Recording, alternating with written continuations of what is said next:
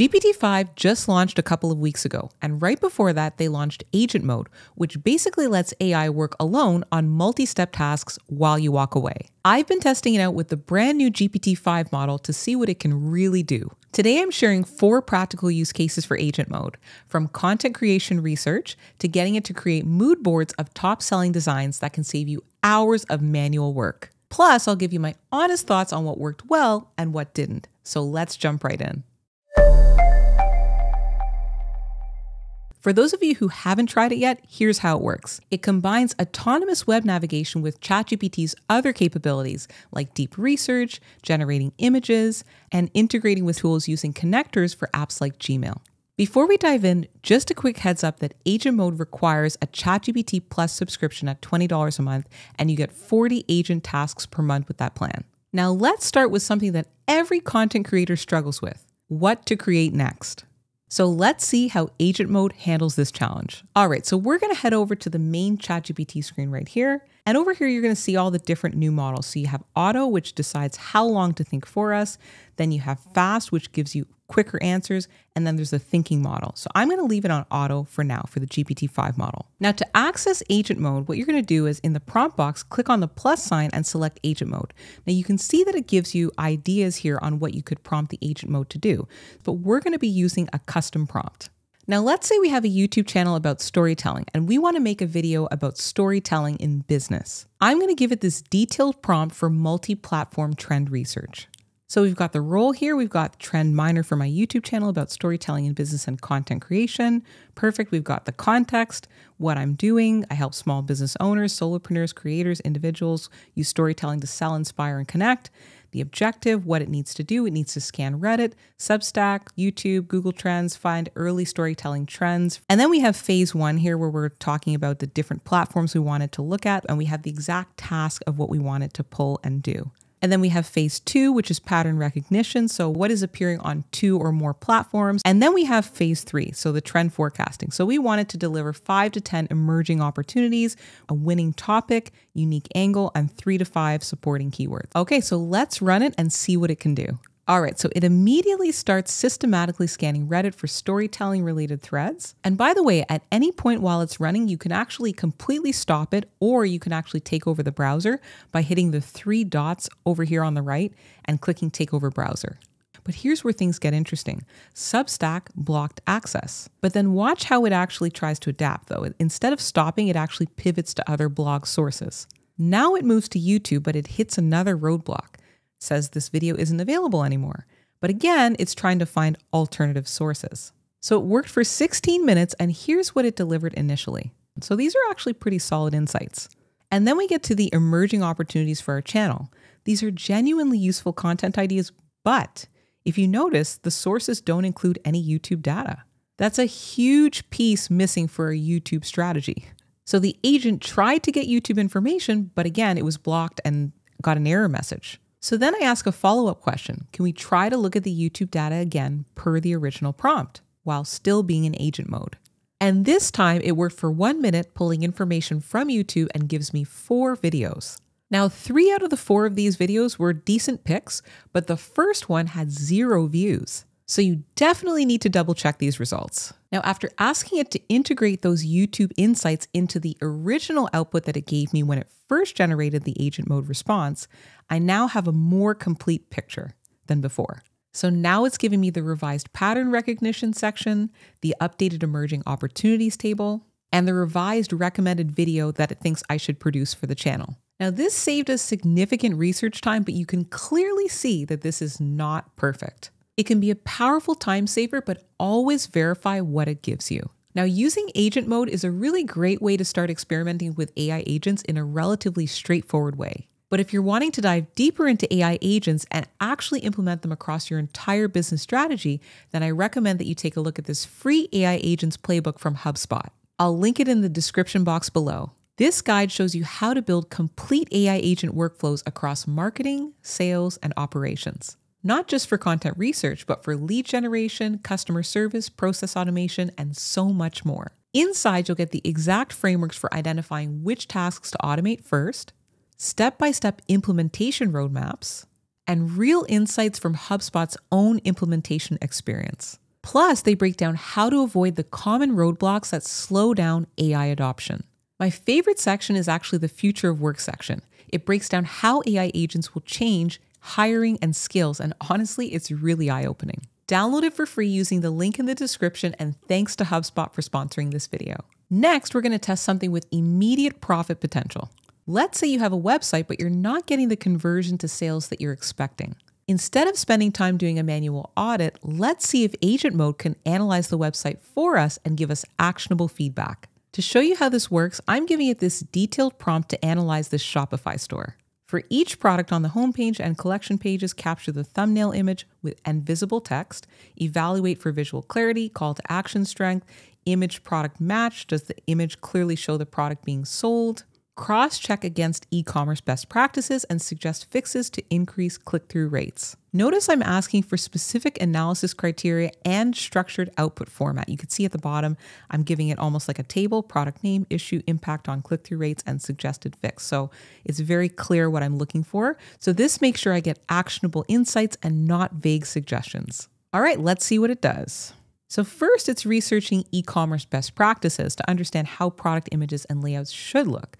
This is actually pretty smart. It's educating itself before it's making recommendations. Next, it's actually analyzing call to action examples to understand what drives conversions. I like how methodically it's approaching this. It's not just looking at this site in isolation. Now it's analyzing the actual website. It's examining all the product images, the layout, the call to action, and the user experience. It's essentially doing a comprehensive conversion audit automatically. You can see it's identifying patterns and inconsistencies across product pages. This systematic analysis would take hours to do manually. Okay, so here's what it delivered after 9 minutes. We've got observations and recommendations, specific observations about the thumbnail consistency of the images, having more consistent product photos, making products the focal point, adding benefit phrases to convey value quickly. But here's the gold. Look at this detailed table. We've got the product name, specific issue, the impact that it actually has on the click-through rate, and the exact suggested fixes. So this tells us exactly which items need our attention and how to fix them. These are changes that could be implemented today and might directly impact sales. No guesswork, no lengthy manual audits, just specific actionable improvements based on e-commerce best practices. Now, what if you want to launch a product, but you have no idea what people actually want? Well, this next use case is super helpful for that. Instead of guessing what to build, let me show you how AI finds market gaps by analyzing what customers actually complain about. Let's say we want to sell one of those under-desk walking pad treadmills online, but we want to gather some market intel on existing products first. I'm going to give it this prompt. I want to sell an under-desk walking pad treadmill online. First, search Amazon for similar products in this category. If Amazon reviews aren't accessible, search other e-commerce websites. Extract common complaints and group them into themes like noise, stability, speed range, portability, durability, customer service. For each theme, create a feature that addresses that pain point. Output this as a table and create a pie chart of complaint themes by frequency so we can visually see what are the most common complaints. Notice that I give it an out in case Amazon doesn't actually work. It knows to look at other websites for information too. I find that this kind of fallback plan gives you better results with agent mode.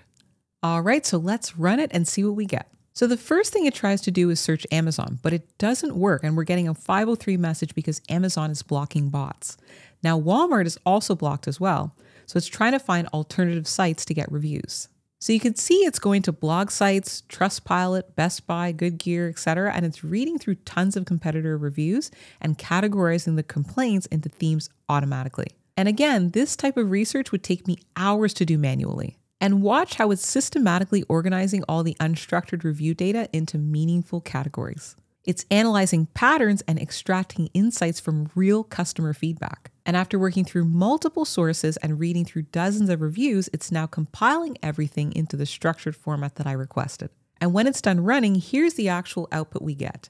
A really nice table with the complaint theme, an example review quote including where it actually came from, and the recommended feature or improvement for our new product. Some people complain about the durability, the noise, weight capacity, safety, belt size, etc. But what takes this up a notch is this pie chart right here, which gives us complaint themes by frequency. So how many complaints there are for each category, which is awesome, very useful. You can see the belt size, the stability, the durability, the portability, and storage are some of the more common concerns. You can see how this would be really valuable for coming up with a new product idea and validating pain points that already exist and what opportunities exist to solve a real problem. Every complaint is a potential product improvement opportunity. This next one is probably my favorite because it creates something you can actually see. Let's say you want to launch a clothing line, but you have no idea what designs are actually selling well. Instead of spending hours scrolling through different sites for inspiration on designs,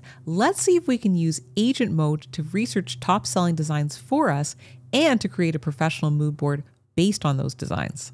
For example, let's say we wanted to create some fall sweatshirt designs. I'm giving it this detailed prompt to research winning designs. Search for fall sweatshirt or autumn sweatshirt designs on Amazon that have over 50 sales or reviews and were released within the last 12 months. Collect 30 images of winning top-selling sweatshirts showing layouts, fonts, and colors. If Amazon is unavailable, use backup platforms like Etsy, Redbubble, Target, etc. Build downloadable PDF mood board. Again, I'm giving it a backup option because we know these sites often block access. I'm also being specific on what successful designs mean. Over 50 sales or reviews. So first it tries Etsy but runs into access restrictions again. So this is becoming a pattern, right? But watch how it adapts and now it focuses on Etsy instead, which has more accessible listings. Now it's systematically searching across Etsy for fall and autumn sweatshirt designs that meet our criteria, over 50 sales and launched within the past 12 months. So you can see it's identifying popular designs with themes like pumpkin spice, autumn leaves, in my era phrases, bucket lists, etc. It's not just collecting random designs, it's analyzing which ones have actually had strong sales records and which ones are trending and current. I actually used to have an Etsy store, and this type of research would take me hours to do. Now here's where I had to step in. Initially, after working for 12 minutes, it created this table right here with all the design information, but I wanted actual visual mockups. So instead of giving up completely on this, what I did was I actually gave it a follow-up prompt, inserted the table that it gave me of all of the different designs and said, turn this into a mood board with actual image mockups for each design listed. And for this, I just turned off the agent mode and used the regular GPT-5 model. And after giving it that follow-up prompt, here's what it actually delivered. A complete visual mood board with uniform sweatshirt mockups showing all the top-selling design trends. I'm actually pretty impressed. You've got vintage fonts, minimalist line art, seasonal icons, groovy typography, like all based on what's actually selling well right now. Now, it would have been better if agent mode could have done this on the first try instead of just giving us a spreadsheet with image descriptions, but we got there eventually and still saved tons of time. We were still able to gather some visual designs that are proven to sell well that we can now generate inspiration from. And as I mentioned briefly at the beginning of this video, agent mode can also work with other connectors to integrate with your Google Drive, calendar, email, and other business tools. You can set these up by going to the bottom left-hand corner of the screen, clicking Settings, and then Connectors, and you'll see a list of different apps that you can connect to. Once connected, you can combine agent mode workflows with these integrated apps for other powerful automations. Now, before you go running off to try these out, I want to share some potential limitations that you might come up against to save you some potential frustration. Based on my experience, agent mode excels at massive research projects and tedious multi-platform tasks, basically what we just did. But let me be real, they're not perfect.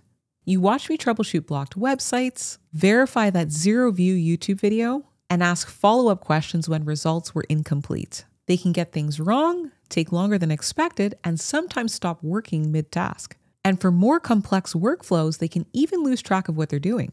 My recommendation? I think it's great for research or analysis where you can actually verify the results.